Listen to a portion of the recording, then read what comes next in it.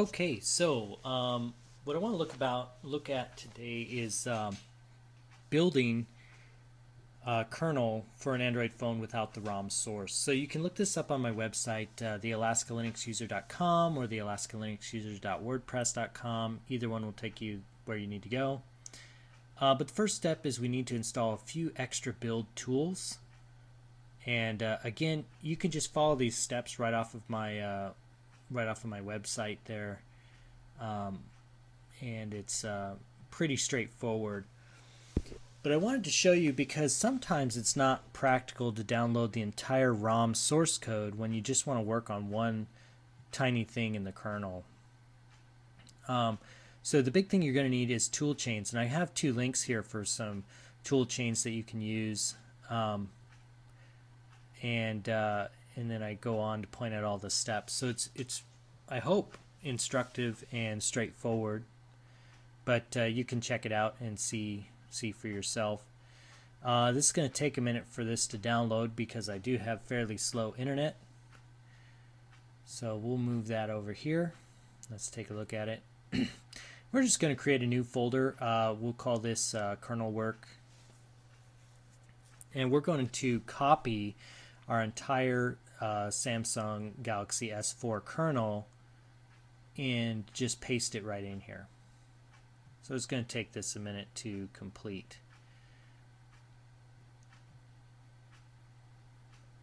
I highly recommend building in the ROM itself because there's a lot of extra things that you have to do when you're building outside of the ROM.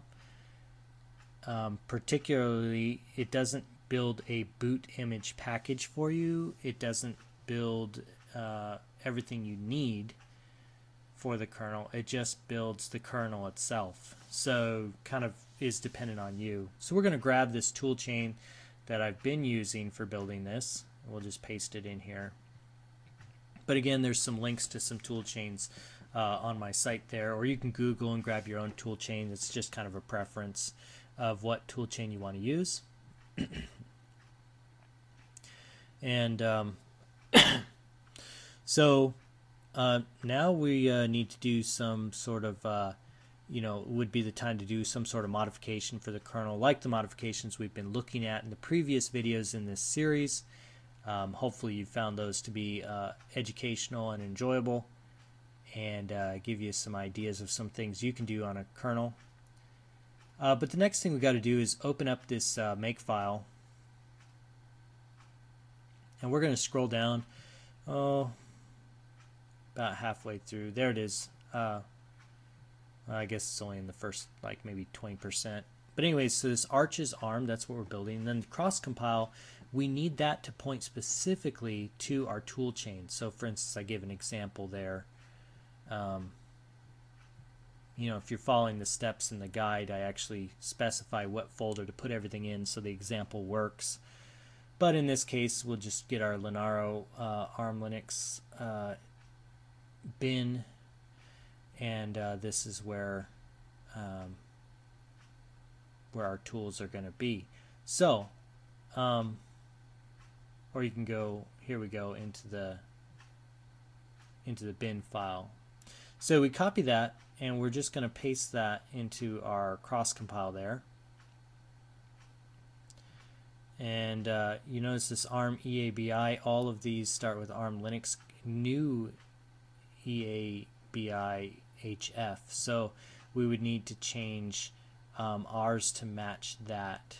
So if we copy that, and we'll just paste here, it really depends on the tool kit that you're using, or excuse me, the tool chain that you're using, what prefix is in the front of all of those files. So this is the prefix for the Linario one that I'm using, so we'll go ahead and change it to that.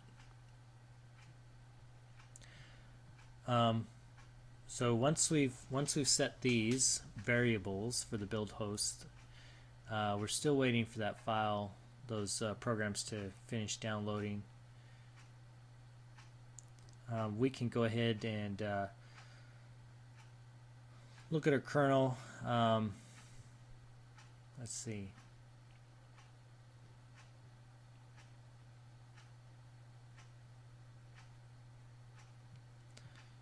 Just kind of waiting for that to finish.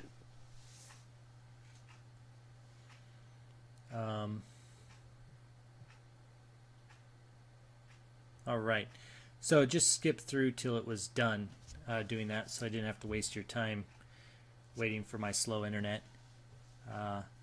So we open a terminal and we're going to change directory. So we've changed to our directory here. We're all set up to build. We've got the makefile edited, and now we're ready to build. So what we should do is make clean. Want to make sure that we clean up our repository, or excuse me, our kernel directory.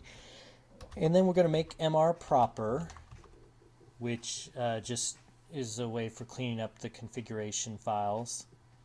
And if we type make menu config, it's going to pop up with this wonderful box here. We can make this a little bigger.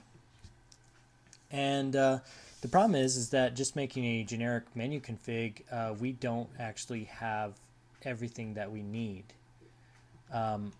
We need to load a specific configuration file to make sure that we are set up for what we want to build. So if we go to our configuration file, you know, jf arch arm configs, and we take our default configuration that we've been working with, we copy that and we paste it here, and we'll just rename it something easy. We'll just call it cm config. And so if we try to use this make menu config, now we can come down here and we can load an alternate configuration file, and we can say cm config. Oh, did I not spell that right? Let me make sure. Cm config. There we go. All right, so now it's loaded up with all the information that we had set in our configuration file before. So we can go through, for instance, we can use this / and we can say, all right, let's find that Lionheart. And it says, hey, Lionheart, it can be found under the CPU power management, and then under CPU frequency scaling, and under that option is where you will find it. And then you can choose, that's for setting the default, and then you can choose for it itself under CPU power management, CPU frequency scaling. So we can go down to CPU power management, CPU frequency scaling, and there we go. We see Lionheart, and then we can also say what's our default, which it is set at the moment. Notice the verbiage here. Lionheart right here has to be chosen. Notice there's no brackets around it like these other governors, and that's because if we choose a different default, we'll say on demand. I'm using the space bar to set that. Now notice on demand has no brackets around it. Because it's the default, it has to be there. So anything you set as the default has to be, and those thus are not able to be changed. Also notice the performance governor can never be changed because that's the fallback default if another governor does not work, and that was set in the files that we looked at when we were adding the default governor. You can go back to that video if you'd like to check that out, and you can set something else as the fallback governor. But so we'll say notice that it has this plus and minus at the top here, minus here saying there's more on the list, and we'll go ahead and set the Lionheart again.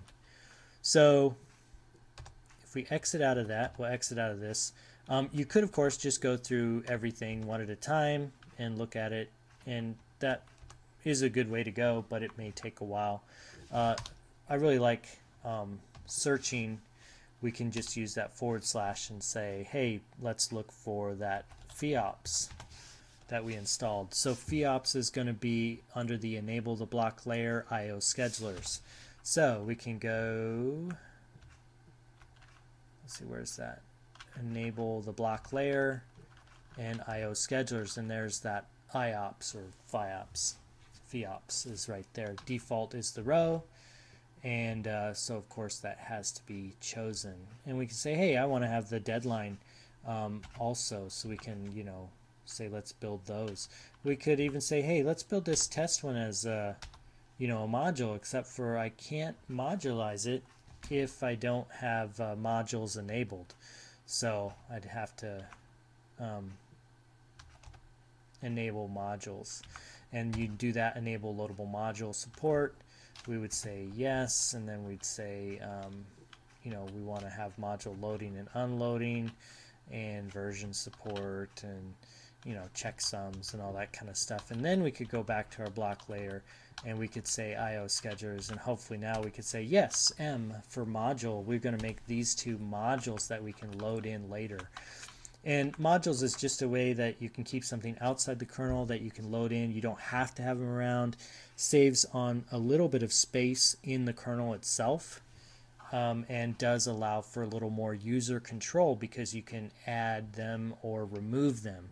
It also allows people to build their own modules to put into your kernel as long as they have the right code. So but yeah, so you would make all the changes that you want to change. You can search for things using that /. You can ask for help. Let's see. So with the question mark, networking support, whatever you're looking at the moment. So we'll go to that IO scheduler so we can look at them. And what you'll find is, let's do the question mark here, and it's what we put into the kconfig file. So we'll just exit out of there. But so we're all done. We've completed. We exit. Do we wish to save our new configuration? And we say yes. And so we've saved that configuration, and now we're ready to build. And all we have to do to build is just type make. So here we go. We type make. And again, like I said, there's a lot of things that you have to set up. Oh, that's funny. So, you know, so I specified an alternative make file when I was doing that menu config. And so what I need to do now is move or change that cm config file to be .config, because that's what it's looking for right here, configuration file .config not found. So I either need to specify that I want this other one, or I need to rename it to .config. So there we go, and we'll use make. So here it is. It's going to go through and build the kernel. Now again, I really recommend doing this through a ROM source code rather than separately, because this is just going to build the kernel, and it's not going to build everything that you need inside the boot image partition. So you essentially have to break down your own boot image and insert this kernel into it, and then zip it back up and then send it. So another problem that you run into, and I wanted to leave this in here, is this kernel builds perfectly inside the ROM, but it does not build very well outside. You see here we have a failure, and why did it fail? Well, we'd have to actually go through and trace some things out here to see the real problem. But if we just copy this back into where we were, it's going to build perfectly fine if we build it inside the ROM itself, inside the source code. And that's because there's a lot of flags and things that get set up when you're building to make sure that builds properly. So again, I really highly recommend building within inside of the ROM source code itself, but it is an option, and I wanted to show you that it was possible to run outside of the source code, and here's how you would do it. So hopefully if you go this route, you have a little more success than I do. I just build within the ROM source code because I find that to be a lot easier and usually works a lot better.